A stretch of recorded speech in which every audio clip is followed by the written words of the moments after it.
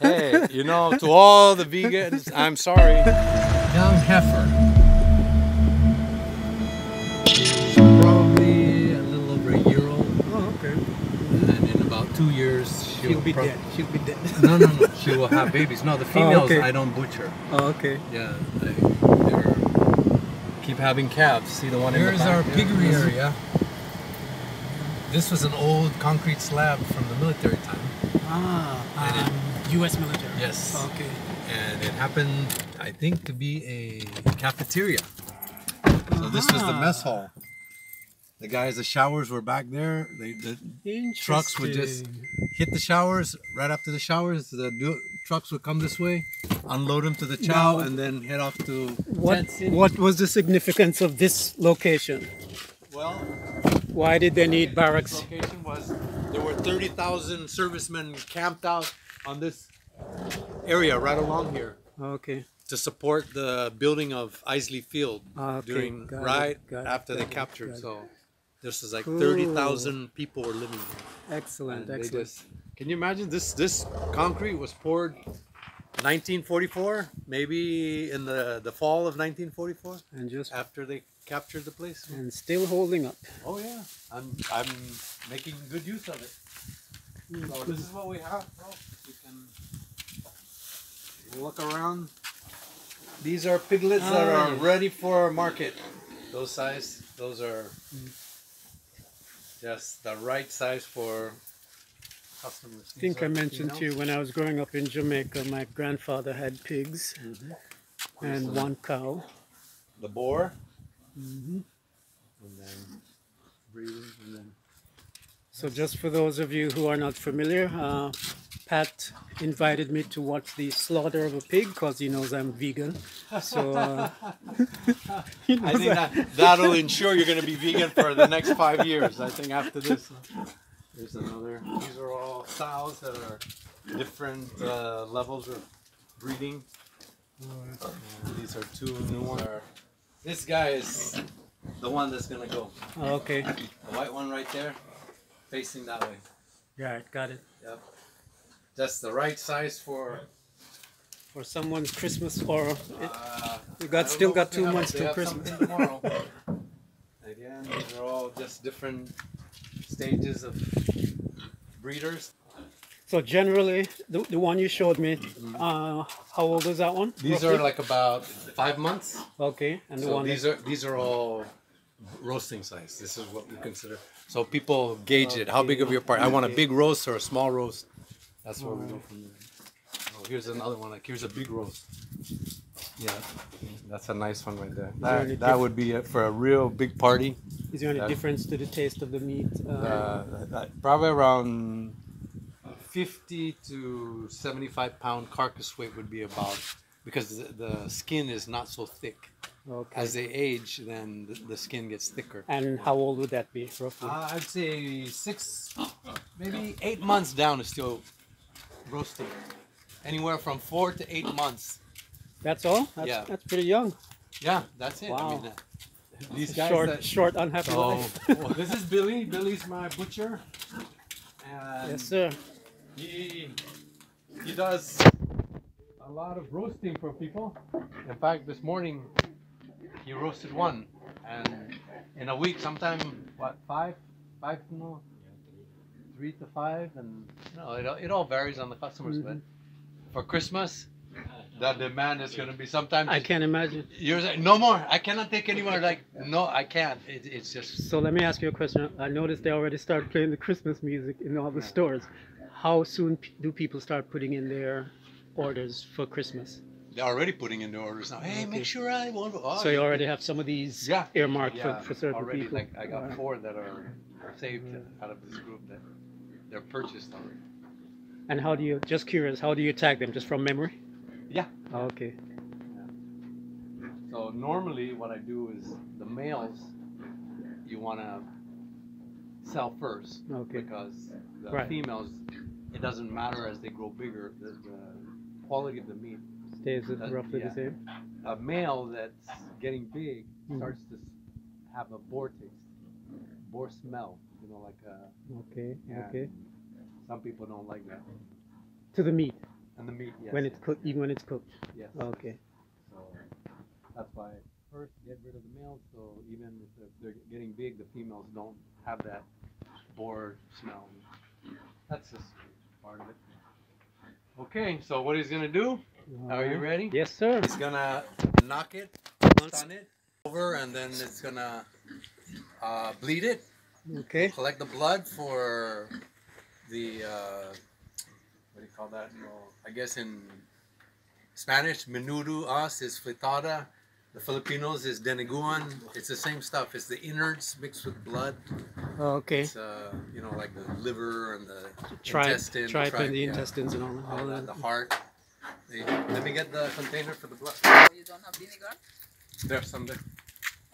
What's the vinegar for? It's to anticoagulants. Otherwise, it's gonna gel, and they like it for cooking the knife. We bring it out here, no, and knock it here. Is the mama gonna fight you? The one against the edge, against the wall. Yep, that's the one. He's looking worried already. Sorry, guy, but your time is up.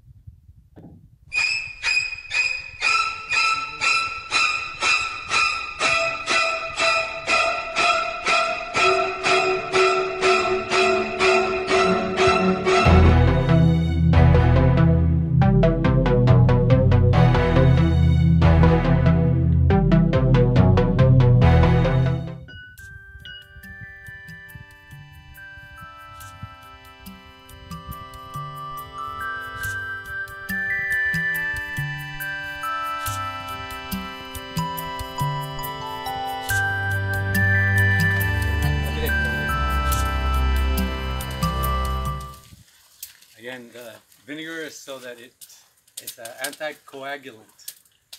You see how fast it gelled? Mm-hmm. Yeah.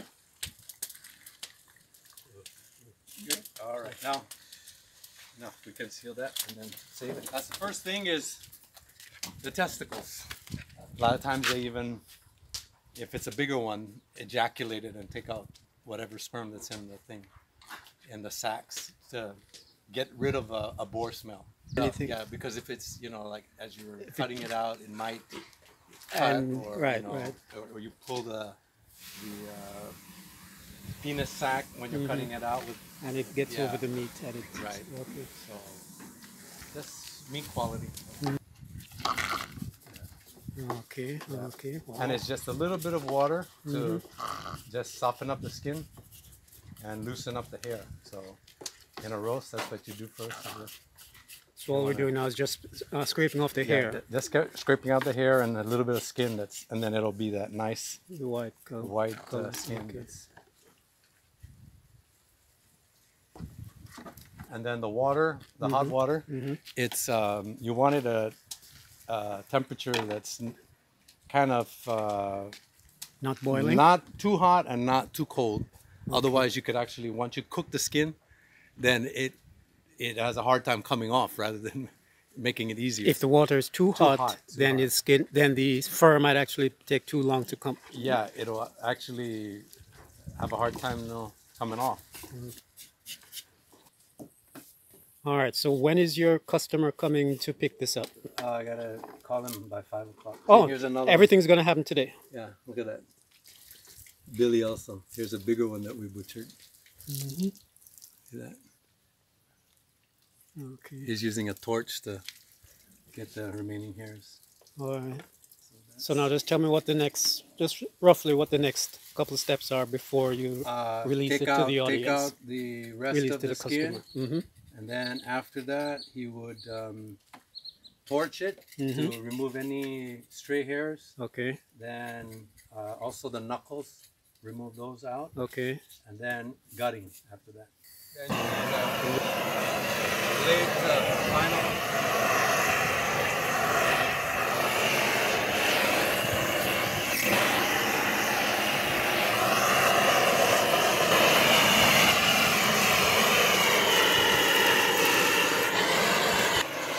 And now Pat is just doing some cosmetic cleaning just to make it look. When it's roasted, a lot of this just gets toasted in the fire. Still, so I like it, you know, delivered to the customer nice and clean. Right. Right now, it's still not done. It is still with the getting the skin all prepared. Mm-hmm. Then afterwards, he's gonna gut it out, take out all the insides, heart, liver, lungs, intestine, everything, and then the bladder sac. Afterwards, wash it all out and let it drip. They're gonna chill it overnight because the party's gonna be tomorrow. Mm-hmm. And then afterwards, they're gonna take it out and prepare it for roasting. And how they would do that is they would take, some people like lemongrass as a stuffing. So they'd get like a whole bunch of lemongrass and wad it up and put it inside, and then sew it back. And then they would put a pipe skewer right through from front to back. Doesn't that look good? Delicious? Doesn't that look pretty, Walt? My gosh. See? Amazing. Actually, That's, it does. it's a nice, beautiful pig. About how much does that weigh? This weighs, I would say, 90, 100 pounds, this one? The live weight? Yeah. About 100? Yeah. Is all the blood out, or is more? There's some inside that probably is coagulated already. But Okay. if we need some more, we can scoop that up. It's Need like some a more what? gel already. If you need some more. Oh, of the. Because sometimes they don't bleed as well. You know, sometimes Okay.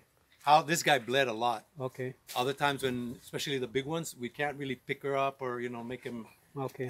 angle so Angle, that, right. yeah, the gravity will have all that come out. So, you know.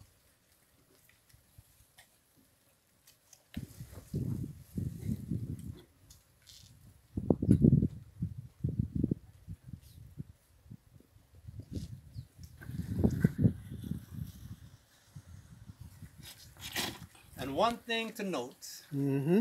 and Billy can confirm this, is that also the health of a pig, Mm-hmm. you can, when you take out the insides, you can tell if it's a healthy pig or it's not a healthy pig By. by the color of the liver.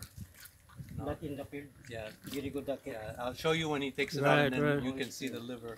I don't have a comparison of what a dirty liver looks like, but Small. they just say it looks. If you can imagine like an alcoholic's liver, Right. the psoriasis in the, right? That's what they call it. No? Psoriasis of the liver. Yeah, yeah. Yes, yes.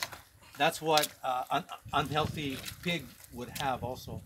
The liver would be basically, you know, like whitish and blackish, brownish, like all kinds of multicolored in a sense. It's different That's from the this liver one. we're looking at there, Yeah, right? this one. Smooth. This one is It's very really and smooth, clean. right? This Mhm. all, Yeah. yeah. That's Large intestine, small intestine. yeah. So this one, all he's gonna cut out is the gallbladder because that one has a stinky, Where is that? bitter bile right there. That's the gallbladder. Yeah, right there's the gallbladder. Now the Filipinos take this Mm-hmm. and mix it with their food. They there's a dish they call papaitan. Okay. They actually use the bile from the duct, the gallbladder. So when we take this out, a lot of times, even for the cows, we would tie it or put it in a separate bag So it doesn't. so it doesn't mix with the other stuff. And also, they use it when they make their soup. This is like the final ingredient. They put the bile in. What's going on here? This is the intestine. Yeah, I know. Large but and looks, small. It looks puffy. Is that It's just no, it's air? the It's Okay. just air. Nothing unusual. But that's the thing. Again, the side of a nice. Well, all of this is going down. The side of a nice liver is that. You know, this perfect color. Yeah.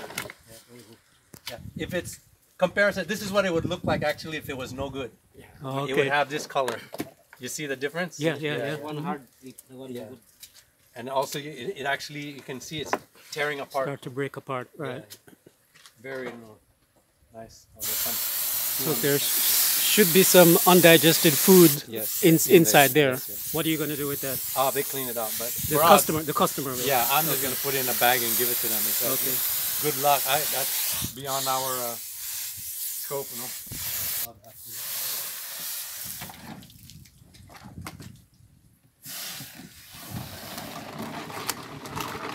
Next step? It's just to put in the chill, clean this a little bit, and wait for the customer. They're coming to pick it up. Now I know you raise healthy animals, but if there was like some parasite infection, how would you recognize it here? Not so much parasite. No? I don't think you would see parasite. What would we have to worry about? Well, if it's like the liver was bad, Right. we just won't use it. Oh. I mean, it's a throwaway. The liver, but the pig itself you would still sell. Yeah, of course. But The meat is fine. Right, It's the okay. liver that. And for me, I never eat any. If any animal of mine that dies naturally or for whatever cause that you know, I don't know what killed it. There's no way I'm gonna eat it myself. I mean, some people say, "Hey, it's still good. You want it? Take it." But I won't. I wouldn't eat it, or Sell would it. I sell it? Right. That's just me.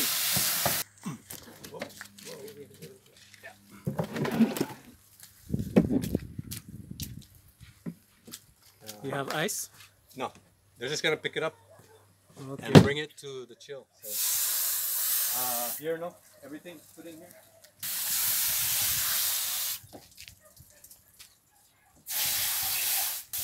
Now we're cleaning up.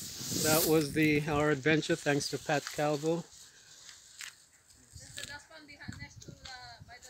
for inviting us to his farm and showing us. We're already in the Christmas season here on Saipan, so that he's getting orders from different customers for pigs to roast. So we just witnessed a slaughter and gutting of a 5-month-old pig. Some entrails that one of the dogs is running away with. So thank you, Mr. Calvo, You're very welcome. Thank you for for the coming invite. and visiting. Thank you, sir. You're the only vegan that has come to watch a slaughter process. I'm what do you call that? Thanks for the invite. Yeah, really, I never thought that you would take an interest in. Oh, well, you know, I grew up on a farm, or at least I like to think I did, in Jamaica. So These are brand new. Was in the thing. Hold on. the vegan part is a recent choice, not a not the way I was raised.